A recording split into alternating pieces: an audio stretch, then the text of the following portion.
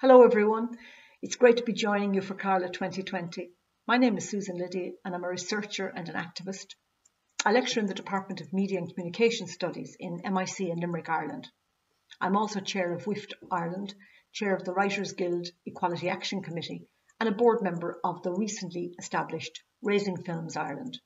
So I suppose it's no surprise that my research interests and publications are all to do with gender and the Irish and international industries, motherhood as it pertains to those industries, and the representation of older women, both on screen and behind the camera. I'm editor of the book that is being launched during Carla, Women in the International Film Industry, Policy, Practice and Power, published by Palgrave Macmillan. In this very brief presentation, I want to explain why I decided to put a book like this together. Then I want to give you a quick overview of what's going on in Ireland. And finally, I'm going to offer 3 takeaways from my introduction to the collection, pulling together the strands that come through all the chapters. So first of all, why create a book like this? I felt there was a need really for a comprehensive collection about women's struggle for equality in the contemporary international film industry. Of course, there's been some excellent scholarly work done, and the trouble is that it's scattered and many people don't have access to the specialised journal that many of our researchers contribute to. So we do have industry reports, websites, social media, annual statistical information and all of that, which is really good, but maybe not quite as wide-ranging as a collection like this can be. For instance, we know an awful lot about Hollywood, and indeed Sweden too maybe, because of its trailblazing leadership, but maybe not so much about other parts of the world.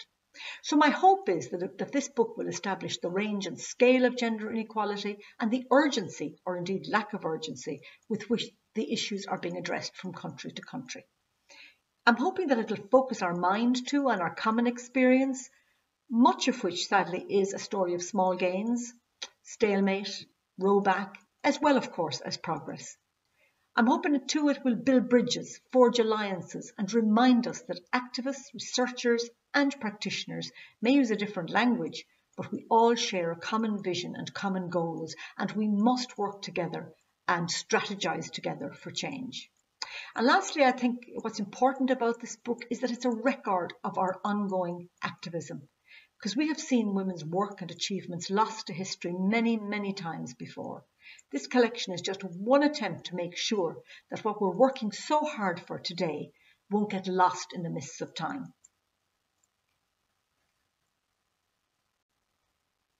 I'd like to speak to you a little bit about Ireland now. Like many places prior to 2015, the Irish film industry was unproblematically male-dominated, and this situation was mostly unacknowledged and unchallenged. I go into this in some detail in my chapter. There was no statistical data, and of course, that facilitated the avoidance of debate on gender issues. Funders didn't have to talk about the grim reality behind what they perceived to be a gender-neutral position, because there was no evidence to suggest that anything was amiss. So project-led development was deemed ungendered in a system that uncritically emphasised quality. This is one of the many reasons why the gathering and publication of statistics, the more detailed the better, is crucially important, a point that Anna Cerner made effectively many years ago. But statistics can only give us part of the picture, and my own qualitative research into the initial reluctance of Irish women screenwriters and writer-directors to apply for funding, even when gender equality became a stated goal, is instructive. They talk about being sidelined and not seeing other women succeed, and how this can have an impact on morale. They implicitly identify a gender order in play, in which they don't feel valued. So I think it's a reminder to us of the need for proactive encouragement and support, and it's something that has emerged as a thread in a number of chapters. We can't blame individual women for systemic failure, and if there is an issue around the numbers of women applying for funding, it is up to the funding bodies, I think, to go to the bottom of why that might be. But on a brighter note, over the last 5 years, there has been a significant cultural shift in Ireland. Gender equality is spoken about, the industry discourse has been infused with it. The need for more women behind the camera, in key creative roles, the need for more women's stories and perspectives, all of that has been broadly accepted. Screen Ireland and the Broadcasting Authority of Ireland keep gender statistics now and have implemented policies and initiatives to stimulate change, and indeed this has been reasonably successful as a starting point. but it is slow and it's uncertain if it's fully embedded in the industry. We're certainly not anywhere near 50-50. Some stakeholders, the Writers Guild of Ireland, Women in Film and Television Ireland and the Screen Directors Guild of Ireland are more engaged and welcoming of the process than others.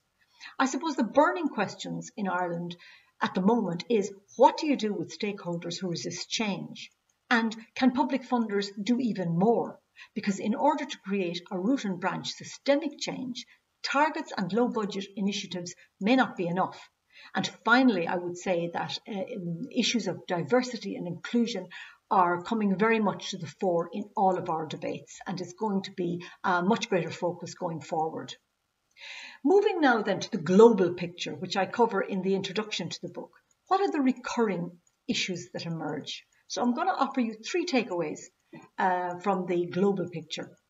Number 1, wherever you look, women are still underrepresented in the film industry, whether that be screenwriters, directors, producers, cinematographers, editors or crew. They're less likely to be funded, and when they are, they get less money. In places where there has been change, and that is happening all over the world, it still has been slow.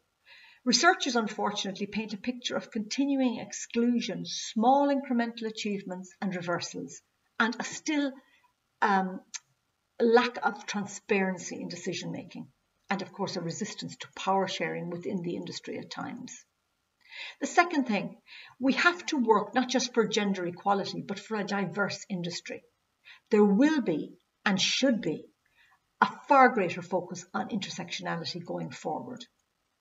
Thirdly, we need consistent and persistent global activism to continue. I think not only should it continue, but actually it needs to be cranked up, because it's within our power to amplify gender equality issues and to keep them to the fore politically. Together we need to find new ways to build on the gains that we've made already. And it's very important we don't lose our combined energy in the process along the way, because there's an urgency here to push forward before gender fatigue sets in, because it has in the past, and the momentum can be lost, and we really don't want that to happen. So what I am finally saying to you is we need to work together to ensure there's absolutely no going back this time, and that we all work hard together until we reach our goal. Thank you.